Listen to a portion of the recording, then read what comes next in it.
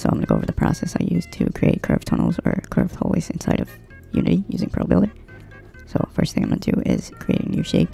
I have an arch here selected, so these are my current settings. I'm going to hold left shift and just place this first shape right here. I'm going to select the faces on this side. I'm going to hold left shift and drag out with the mouse. Make sure you have center pivot mode selected so you can drag it from the center point. I'm going to create another section, and this will be rotated. Now, we should be able to extrude out, but it's not following our direction right, so we need to fix that. Let's go to the orientation in the ProBuilder menu. I'm going to switch it to normal, then I'm extrude out, and then I'm going to rotate again. Then I'm extrude out and rotate.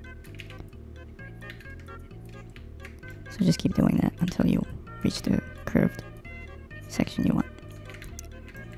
So now that we have a curve here, I'm going to go over the other process you can use to do the same exact thing. So let's say we have our selection here. Now we extrude out. Let's go to, I can even switch this back to global. And we can see here we have extrude faces. We can press the plus button and we can see it's set to face normal.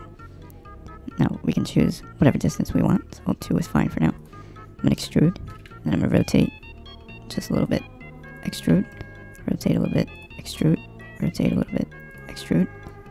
Just keep going.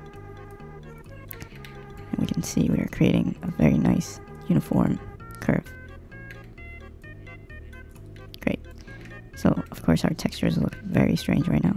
Our UVs are all over the place. There is a quick fix I use. First I'm going to select the faces,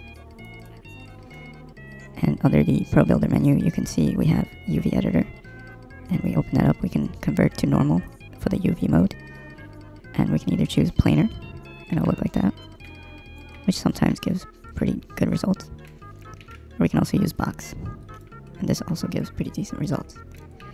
So now what we can do is fix our lighting, because we can see we apply a white material. Sorry, if we apply a white material, we can see that does not look very good. We have shadows all over the place here. So how do we fix that?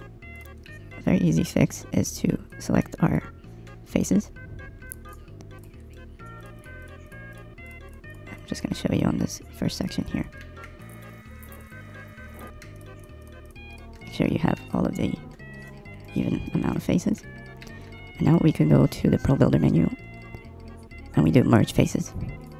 And now we can see we have a much nicer, much smoother hallway thanks to our UV being fixed. Let's also merge these faces, and we can see without how much of a difference this makes.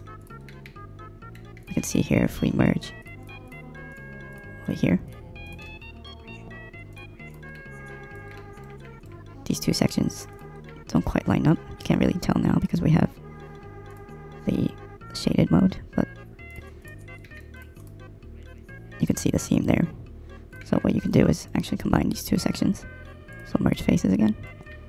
And it does fix a little bit. It's not going to be perfect, but for the most part, it does a pretty decent job. See, we can move the lights outside the wall here. So if we throw some light there, it doesn't look too bad in comparison to this. So we can create some very nice smooth tunnels or hallways. And hopefully this was useful to you. Leave a like, subscribe, all that. Thank you.